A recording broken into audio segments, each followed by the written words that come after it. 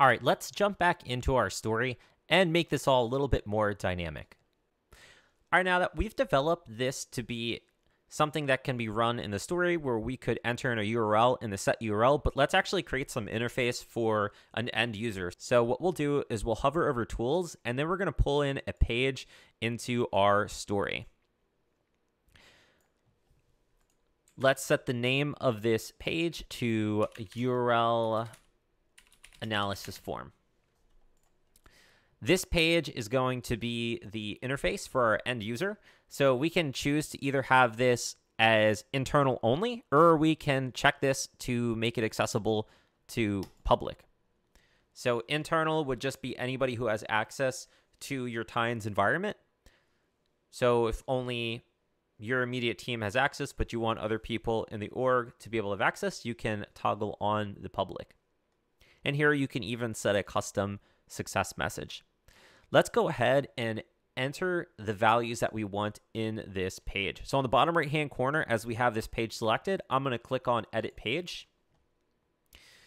From here on the left hand panel, we'll have a couple different settings that we can work with. By the baseline, we have a header, a paragraph, and a button. So I'm going to click on header, and I am going to call this submit URL for analysis. So this is just basically the landing page that someone would get. So we want to have a clear title of why someone's here. So submit URL for analysis. For the paragraph, please submit to have someone from our security team review your URL. So this is going to give us some baseline context for whoever the end user is. And the button, I'm going to change it from submit to submit URL. Next, I'm going to add in an additional element.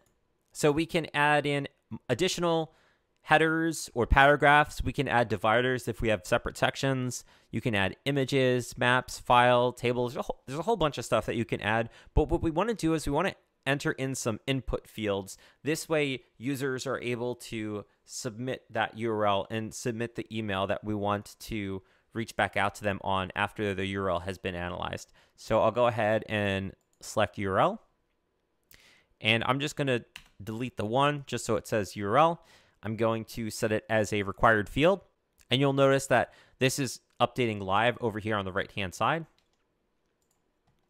I'm going to go click add element and then choose email. And then hit required. And let's also delete that one.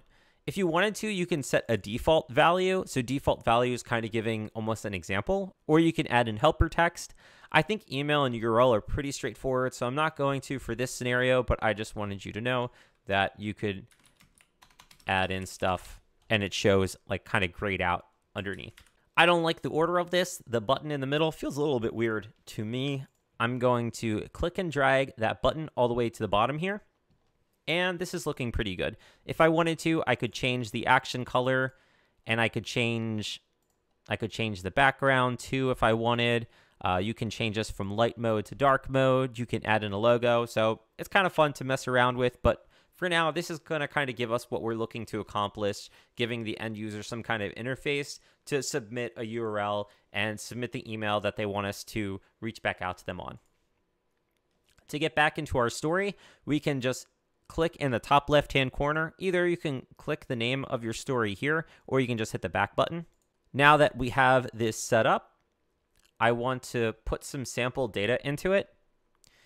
So I'm going to click in the top right-hand corner here. This is going to open the form in a new window.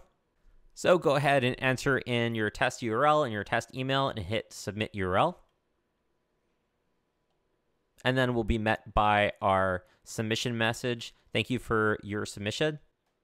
All right, now since we've sent in our sample data from the previous page, what we'll want to do is hook up this page into our story. So let's take that arrow and then plug it into the set URL. Previously, for set URL, we were just entering in our data right here in this purple text. So instead, what we'll do is we'll reference it from this page that we have right here.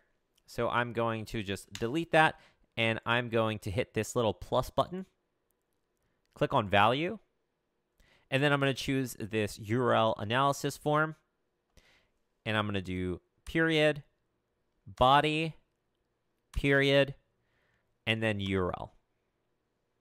So what I'm doing here is I'm building out that JSON structure, referencing it from the previous event.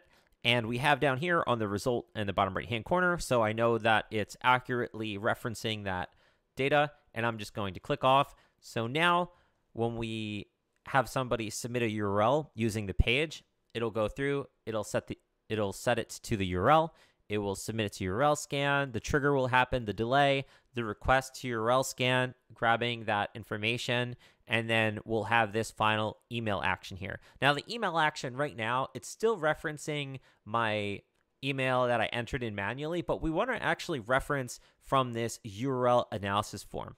So other than doing the plus button and doing the value, there's another way that we can reference data from the event bar. So what we'll do is click this one in the top right-hand corner of this page.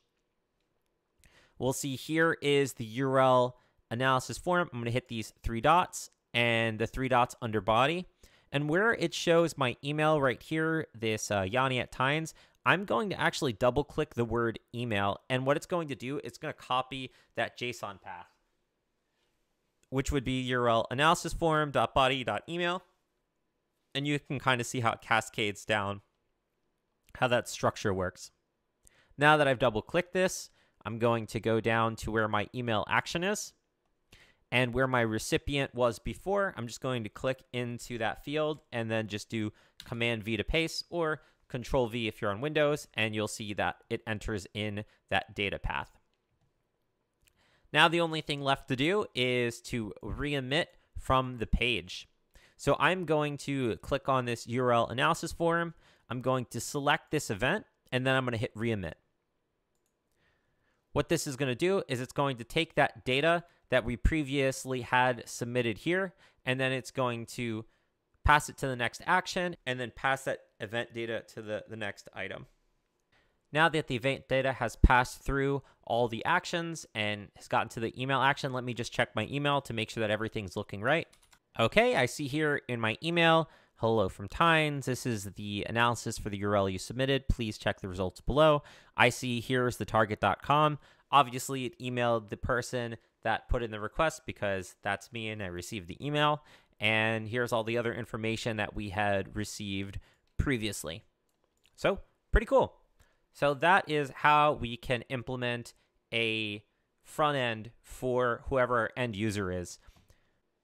All right, and that's what we have for today's lesson. Thank you for joining me, and I hope to see you next time.